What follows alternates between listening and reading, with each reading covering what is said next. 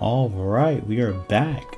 I made it to the NOC Tech resume and job search section. All right, we're gonna get down to the nitty and gritty. All right, after going through the whole course, you want to get a job in the NOC, right? So let's go over skills and techniques to help you land that NOC job. All right, first let's talk about job searching apps. What are the best ones out there in the market? All right, so I'm using this article by Carson Kohler on topresume.com, and we're going to go through it and see what's the best job search site. All right, you got to hunt for a new job. You got to hunt. All right, so number one, LinkedIn. I heavily suggest you guys get a LinkedIn. Get a LinkedIn, make it, professional, post blogs on it, be active in the community. Trust me, I got a job. I got my first remote job through LinkedIn. All right. I'm telling you, LinkedIn's not a joke. You meet a lot of new people. It's crazy, man. And not only is it a professional networking app, it's a job searching app too. So LinkedIn, man, number one, and it's free. All right. And she gives other apps and websites too.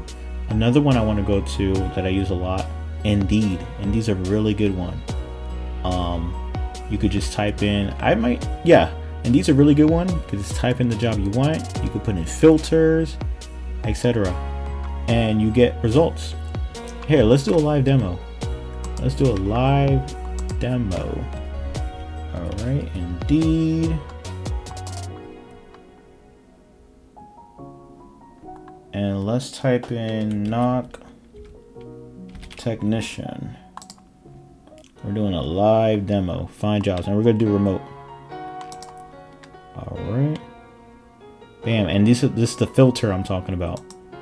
You do recent posts, experience level of your entry, certifications like the ones I told you earlier in the course. And you can just scroll down, scroll down. Hey, there's the company I'm at. Scroll down, scroll down, scroll down. So there's jobs out here, but you got to hunt for it. All right. And I'm gonna give you techniques on how to become a hunter. All right. You got Glassdoor, ZipRecruiter, etc. So when you're hunting for jobs, you got to make sure your resume is on point. And we're going to go to this article. This is from Lauren S. instead of Bruno.